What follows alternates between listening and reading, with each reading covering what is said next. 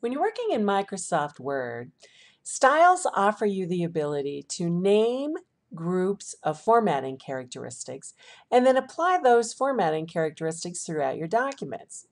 The cool thing about styles is that you can create styles in a document and then save them as a template and reuse them over and over again. So for example, let's say I use these same configuration of styles when I'm creating a proposal or a report, and I don't want to have to reinvent the wheel every time I do that. So I'm going to just show you a little bit of what I've done in this document. I'm going to launch my styles dialog box. I'm going to click over here and do a drop down. And you'll notice that I've modified the heading 1 style so that it includes, I've changed the font, and I've added a border for that so that if I want to come down here and apply that formatting, all I need to do is click here and press heading 1. It applies all of that formatting, and I click here also, and I can apply subheading information. You'll notice it puts it in. I've also created a custom style for this document.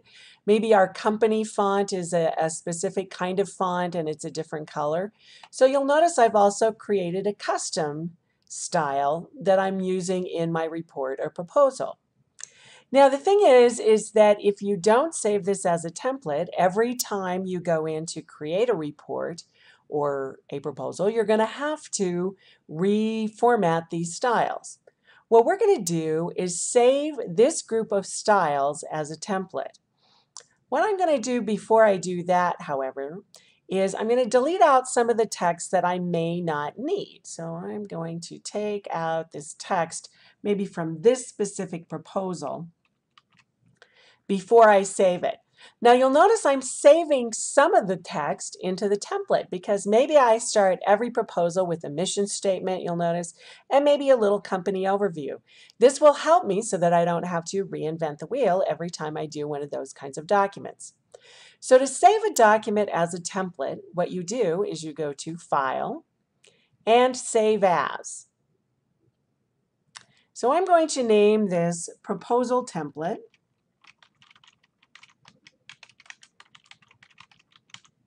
And I'm going to put it in my templates folder. I created a special folder for that. So this is a proposal template.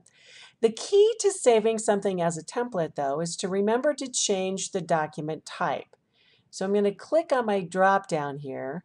And instead of saving it as a Word document file, I'm going to save it as a Word template file. And you'll notice it's about 4 or 5 choices down there. I'm going to go ahead and hit the Save button.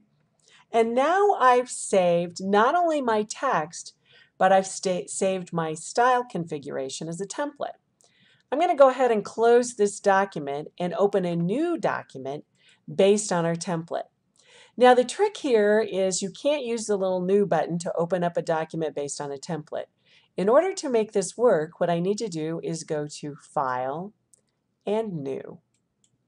From here, I can go into New from Existing. And what that's going to do is it's going to allow me to bring up a document based on a different template, one other than the normal template. You'll notice it dropped me into my A templates folders. What I'm going to do is just click on Proposal Template.